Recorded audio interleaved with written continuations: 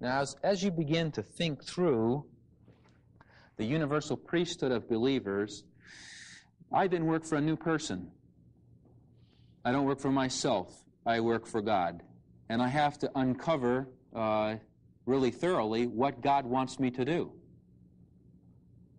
Because what God wants me to do, gang, is not what I want to do. Myself wants these things. The Spirit of God in me wants these things. And the degree in which self becomes strong, it overpowers the Spirit, and the Spirit gets so settled away that we lose sight of the fact that this separation is right from the pit. It's right from the pit. Satan brought it so far that in the period of the Reformation, the clergy had become so corrupted that they kept the Bible in Latin so the people couldn't read it. And they said, we control all of how you think about God. And when the first Reformation hit, it hit because for the first time, the layperson was reading the Bible saying, no kidding, look at that. How come you're making me pay for sins? How come you're making me come to you to ask for forgiveness? There are no more priests. What is this? And there was a great reforming, a reformation, a going back to the correct form. Form had always been there, but had been lost, and the reformed back to the method of God. The second thing has happened that Satan has unbelievably manipulated, and that is, it used to be, and believe in the Scriptures, that the work of God was done by all believers. Instead, we have separated it. And I heard some clear frustration from our speaker this morning, and I could understand and agree with what he said. On the other half of me, I was screaming bloody murder. We're pointing our finger to the clergy. No. We point our fingers at ourselves. Why are you continuing to hire more professionals?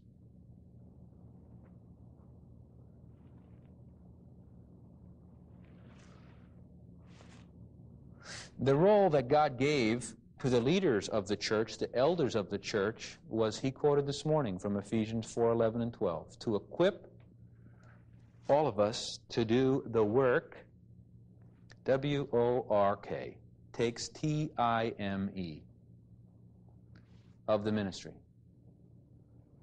So this person, whether they're full-time or not, their responsibility to us is to teach me how to do it. The work of the ministry. We have redefined the work as being their responsibility and not mine. So now, church is being defined as a star who gets behind their pulpit and does a performance for you as close to television quality as you can. Fancy music, pretty robes, fancy organs, and a well-executed address. And you haven't been equipped to work. And you know why you haven't been equipped to work? Because you're not demanding to be equipped to work, and it's your own fault. It's your own fault. And I don't particularly think that you want to work, because you don't understand that you've been bought out. Do you have a clear understanding in your own heart exactly what God expects of you to do? I mean, exactly. And are you doing it? So I gave this past week, 2 weeks, probably, I don't know, too many hours. If you were to evaluate the hours that you gave in your job this past week, were they God's purposes or were they yours? Ladies and gentlemen, they're not the same. Our purposes are for money. And don't ever argue that point. That's right out of Scripture. His purposes are the kingdom of God.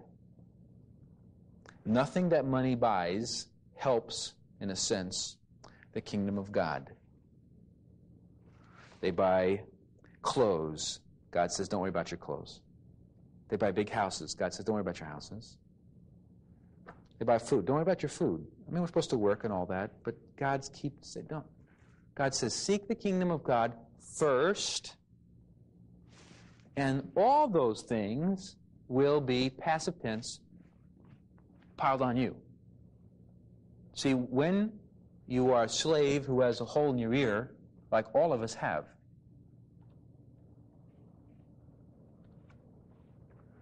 we think we have to live like the world because our belief system isn't right. God says, no, it's my kingdom. And don't forget, I made everything you see. You work for me first, and I will take care of all these things. That is a leap of faith to believe that, isn't it? Most of us in this room do not believe that. We are not able to trust God to do that.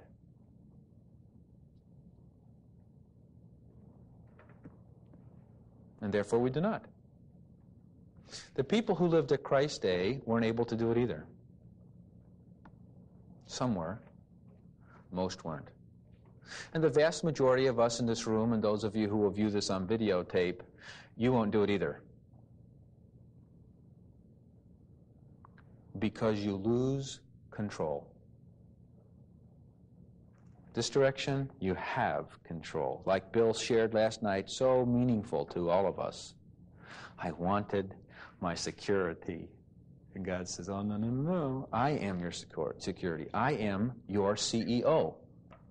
And if you do what I want, I will take care of all of your needs. Either that's true or false. And see, as we work for money, okay, as our motive and our purpose, we are building our own kingdom, which protects us from allowing God to take care of us. It builds walls, doesn't it? So there's no need left that God can intervene with. And therefore we are so similar by nature, by how we live, by how we think, by what excites us, by the profits we make and the ways we scratch around, that the next door neighbor really can't discern that we are a priest because we have a love of money.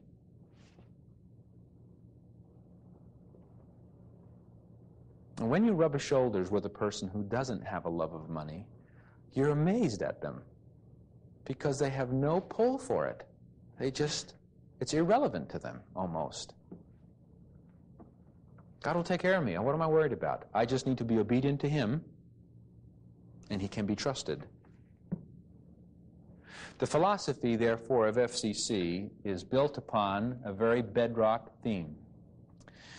That bedrock theme in the last 10 minutes of our time is basically this: that you have been purchased by God's Son through His blood completely. You are His. And His best name for us is a priest. The purpose of a priest, so that you don't ever miss this, is clear in Scripture.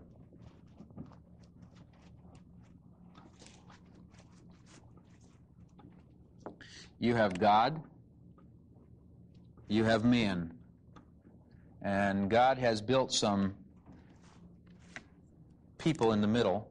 You have a prophet, you have a priest, and you have a king. The purpose of a prophet and priest are the direct opposite. The prophet takes the word of God through him and delivers it to man. A priest takes man and brings to God. A king does both directions. We are priests. Therefore, our job is to take man and bring him to God.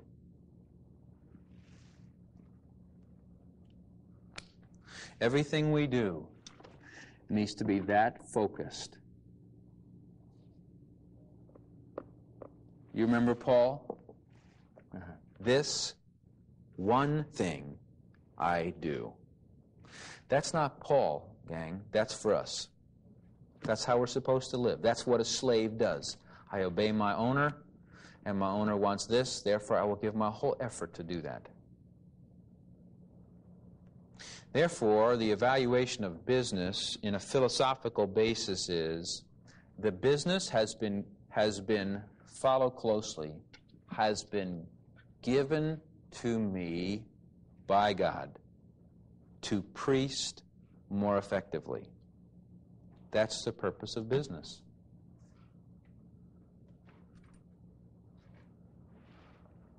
That the real difference on a philosophical basis between the world's purpose of business and God's purpose of business is 180 degrees different. The world's purpose of business is profit. The scriptural point of God, it's the priest. And the priesting is done one of two ways. It's either tent making or it's a platform.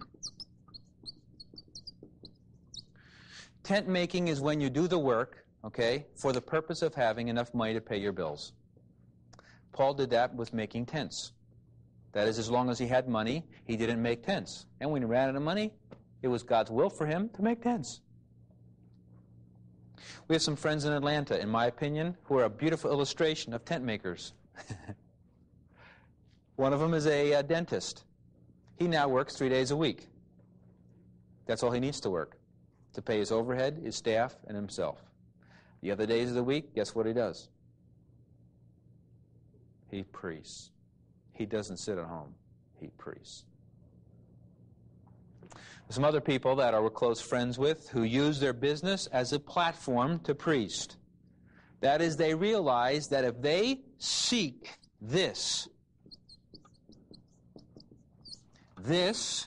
is whose responsibility?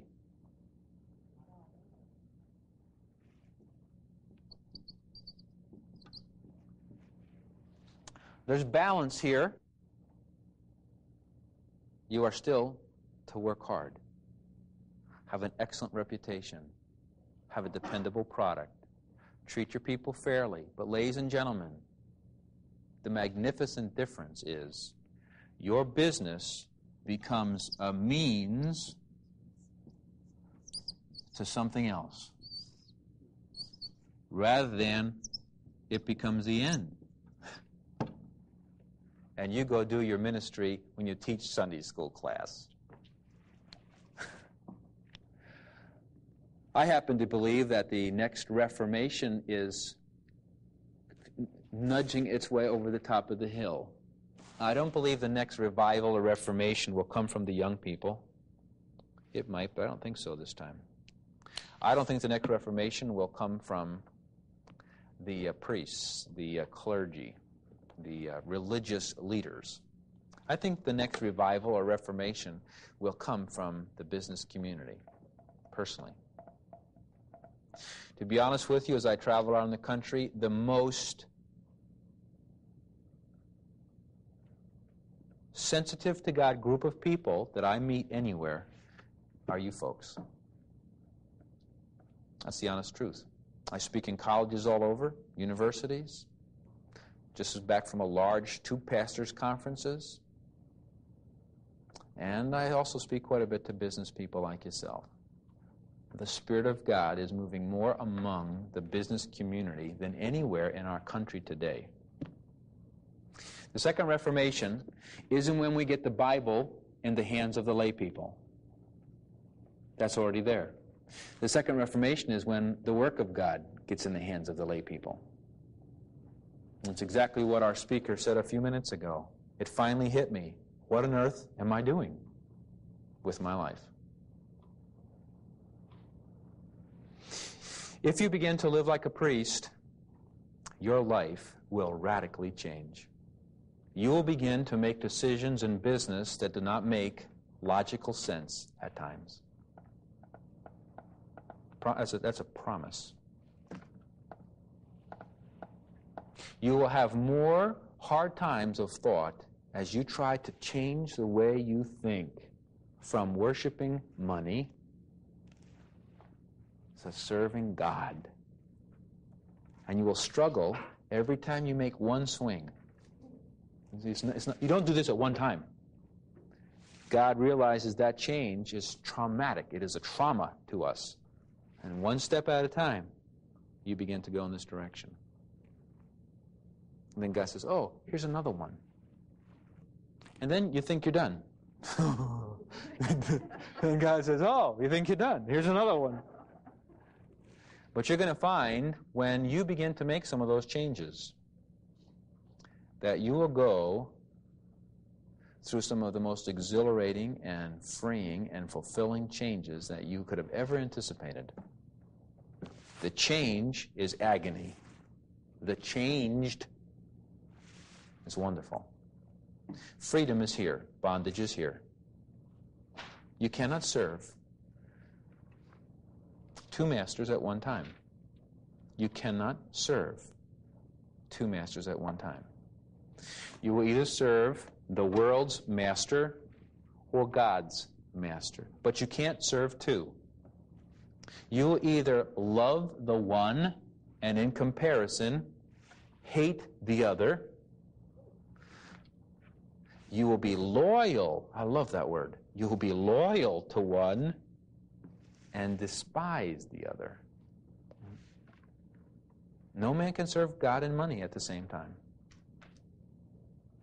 May in each one of our hearts come to grips with the fact that that is a true statement.